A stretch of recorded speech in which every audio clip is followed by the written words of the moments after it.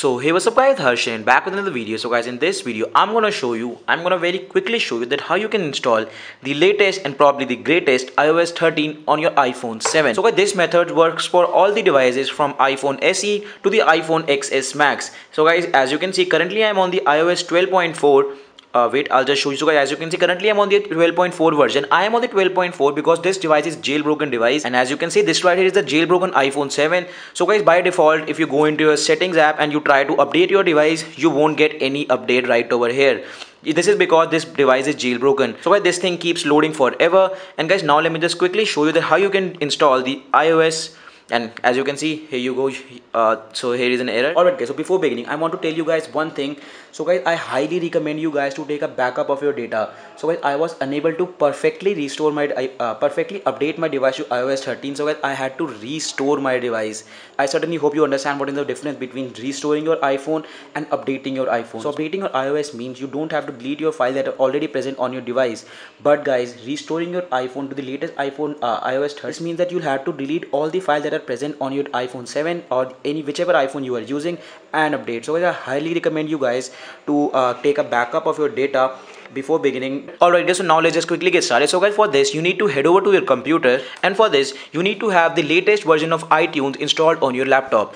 Alright guys, so I'll leave the link in the description for the latest iTunes as well. And guys, you need to download this file, this IPSW.me file. So guys, as you can see, this right here is the iOS 13 file. So I downloaded this file from a site called IPSW.me. I'll leave the links in the description for the website as well, so you can go and download this thing. So guys, now you need to connect your USB to your iPhone device, and I'll just show you. Here we go.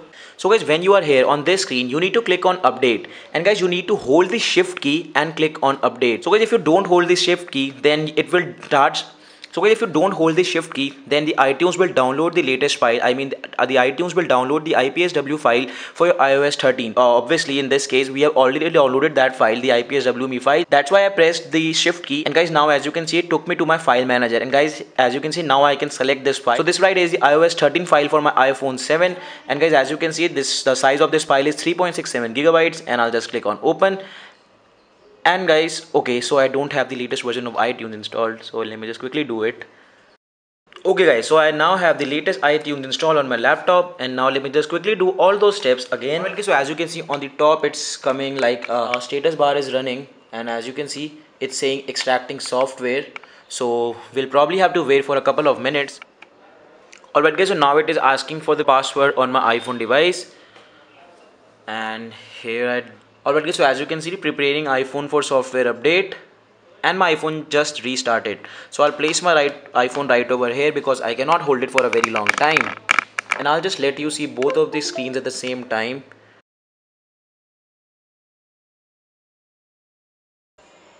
Alright guys, so finally I am on the iOS 13, my phone restarted, and guys, here I am. As you can see, the software version is iOS 13. So guys, it took me a very long time to update to iOS 13. So guys, my device went in a boot loop situation and I was unable to update it. So that's why I had to restore my file. So guys, I highly recommend you guys to keep a backup of your data, because I've seen a lot of articles about the iOS 11 on the iPhone 7 that I'm sorry, the iOS 13 on your iPhone 7, that it gets in a boot loop situation. And guys, yes, I faced the same situation.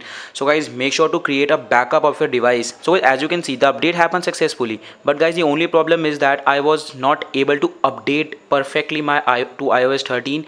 I had to restore my device. So yes guys, this means I lost all of my files that were present on my iPhone device. So guys, as you can see here, we have quite a lot of cool features which I will cover in the next video. So guys, now maybe you know how to upgrade your iPhone 7 to the latest and greatest iOS 13.